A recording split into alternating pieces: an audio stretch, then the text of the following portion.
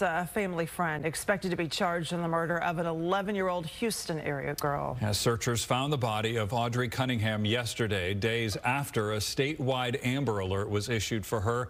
Fox 4's Paige Ellenberger is here with more on this investigation. Good morning. And investigators say they found the girl's body not too far from where she lived.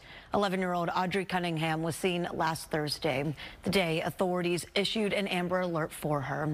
She lived in Livingston, which is about 70 miles northeast of Houston. Her family says she had left for school around 7 that morning, but she never made it. 2 days later, searchers found her backpack near a river. They named family friend 42-year-old Don Stephen McDougal as a person of interest. He was living in a trailer behind the family's home.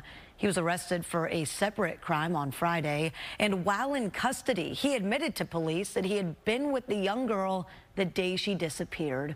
That interview, along with cell phone data and video, police say led them to the girl's body. The information that we have gathered in this criminal investigation is substantial.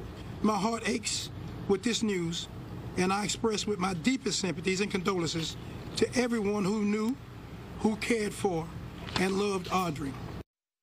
McDougal has a lengthy criminal record, including aggravated assault. He was also indicted for indecency with a child, which was later reduced to child enticement after he took a plea deal. Prosecutors are planning to charge him with capital murder. Cunningham's body was sent to the medical examiner to determine a cause of death. For Good Day, I'm Paige Ellenberger.